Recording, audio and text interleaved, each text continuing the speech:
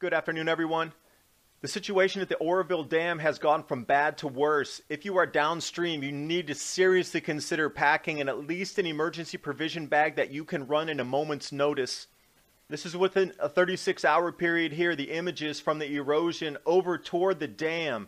They're going to need to scale back the runoff coming out of here due to concerns of the erosion of the actual foundation of the dam. As you can see, image here. In 36 hours. They're going to scale it back to 35,000 cubic feet from the 55,000 now. This is going to add another 20,000 going over the wall of the emergency spillway just from that pullback as well. They were so unprepared for this that they were pouring emergency concrete 12 hours earlier at the base of the spillway where it's going to have the most erosion. Use those cement trucks as scales. This is the full wide out here of how wide that spillway actually is. And it's still, you just can't get the size of it. This is what it looks like from the ground. It's a tidal wave pouring over there. It's only a foot deep at the time of this video. Also, another mistake, they were planning on only 12,000 feet coming over that spillway, but the powerhouse at the bottom is backed up. They had to turn off another 12,000 cubic feet they plan to drain through that area, so it's going to send an additional 33,000 to 40,000 cubic feet over that emergency spillway. Totally blocked there, and you need to ask yourself, that concrete they poured, is that going to hold? Is there going to be any more erosion? And another gargantuan mistake. Now the parking lot's flooding and that water's going over an area that is not reinforced. They didn't plan it to get that high to go over the parking lot area. Real-time data here for you linked below for the Oroville Dam heights. That is going to go up to 907 feet. A full 7 feet is going to come rolling over that wall for the next 2 days. You can believe the government when they say everything's under control, but I've just shown you 4 instances of mistakes that they are not counting on. You are on your own. You need to seriously consider emergency evacuation preparation right now. And while you're watching the video, for those of you not in the danger zone, please subscribe to my podcast, Mini Ice Age Conversations on iTunes and Stitcher Radio, as well as subscribe to my channel, Adapt 2030.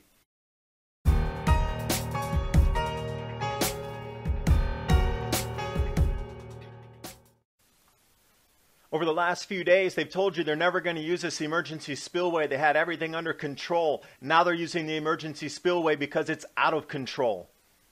Timeline here, I put together the images I've been surfing around the net. This started on February 10th at 11 a.m. and we come back 36 hours later and look at the amount of erosion that's actually at the base of the dam. They're going to have to slow down the water flow because it's just eroding too much of the actual structural foundation that's holding back the earthen dam at Oroville.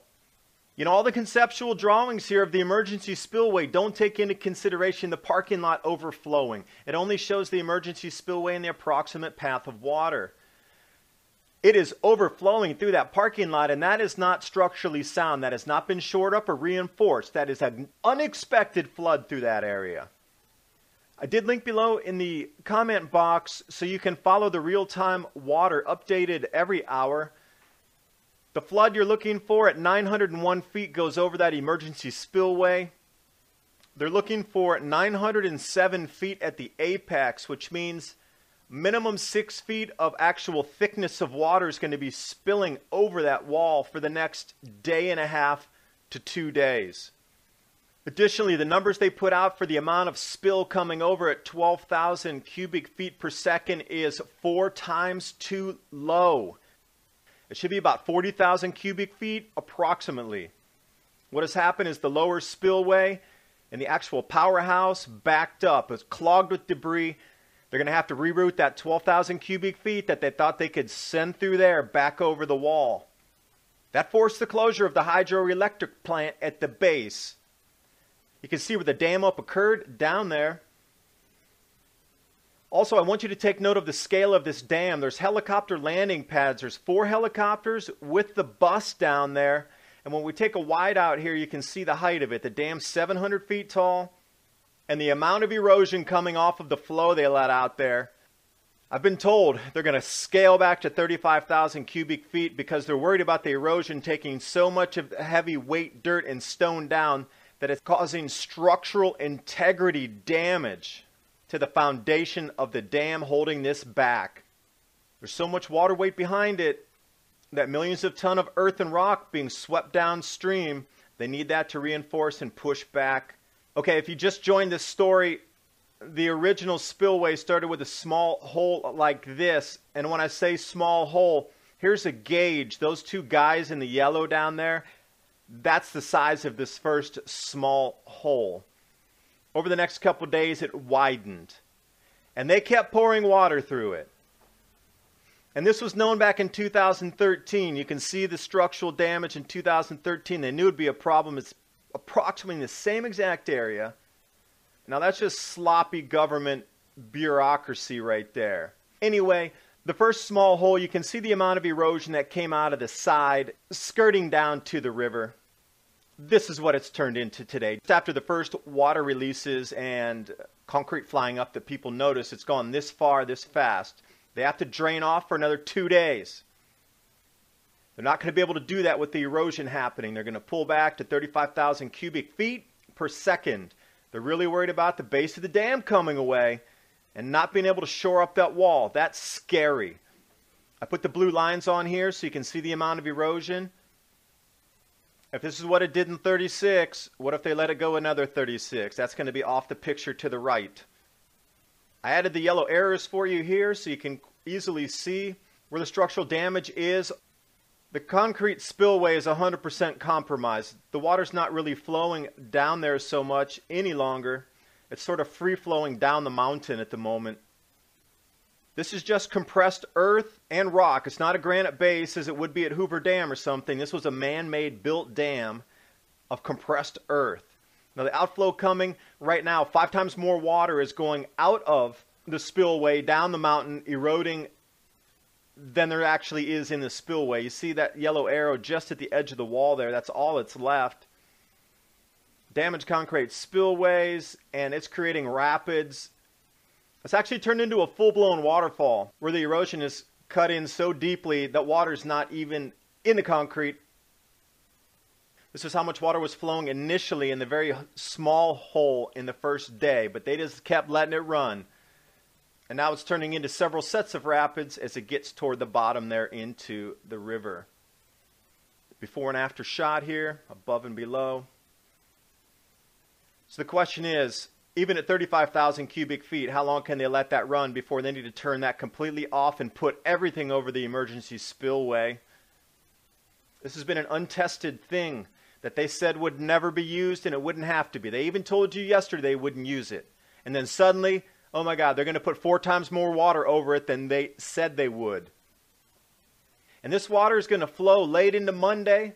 I bet it goes into Tuesday because it's still draining off after the enormous rains they just had. And there's more rain on the way by Thursday. So even if it stops on Monday, it'll start raining Wednesday night again.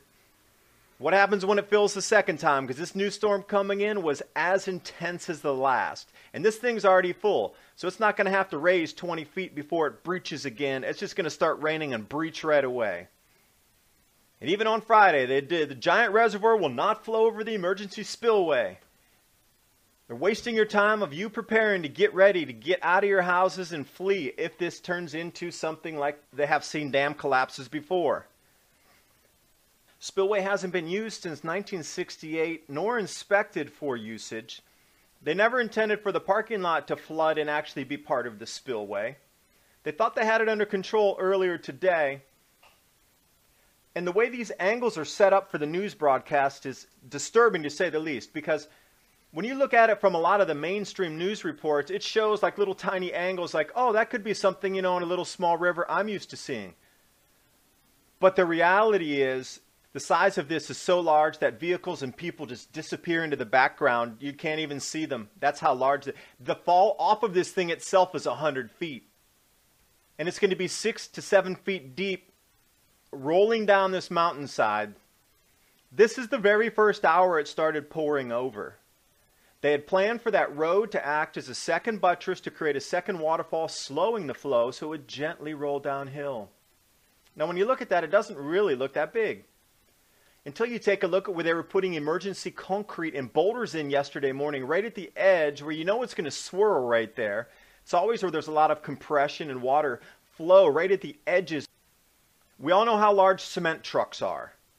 And then we wide out here to the actual size and the width of this overflow area, and those cement trucks disappear into ant size at the bottom there. They're trying to concrete in this area 12 hours before. You need to ask yourself seriously, do you think this is going to hold? Because on the wide out here, all that scraped out dirt is where they were trying to clear the trees out. To the left, you can see those giant kilovolt power line poles, and you know how those are 100 feet high. Now, they definitely didn't count on the parking lot being inundated and overswept and becoming part of the emergency flow. Again, you look at the scale of this. That road, these are cars and 18-wheel trucks and dump trucks down there. It look like toys. And now the water starts to flow. Is it going to hold or not? Because suddenly now the parking lot's inundated and it's starting to flow over. The road broke away instantly where they thought that was actually going to be part of the structural reinforcement that would help cause a second waterfall. It's gone. So for a size comparison, look far over on the right near the guardrail. You can see that shadow. That looks like there's a person standing there. That's the scale of it for you. This is looking downstream. This is the very first 2 minutes that it started to flow over. The guys were there. They were taking some images. This is what went all the newspapers. It looks pretty placid, doesn't it? Until you realize when you get at the bottom where they start to run now, the Oroville Spillway. And then right next to that, that's a 120-foot tall, high voltage cable tower. Closer up here for you. This is just in the very first hour. It's starting to already flow in. Look at the debris clogging up through there. Aerial view here, it actually expanded the erosion later in the day. That's why they cut back the flow. Now moving down towards Sacramento, they're opening everything up. All the floodgates are open. They should have put out an emergency evacuation order days ago for you to at least get ready to prepare. And right now they should be telling you, you got to have your car gassed up and you need to have everything packed and ready to leave. And you should be taking this warning very seriously. This is the water release coming down through the Yuba River this morning. And what I'm talking about breaking is something like this in the Teton Dam, where the overflow here, it started as just a single 1-inch crack. And you know how water works. It keeps expanding. And there's so much pressure behind this thing. It is completely full. It's 5 cubic kilometers of water behind this thing pushing on it.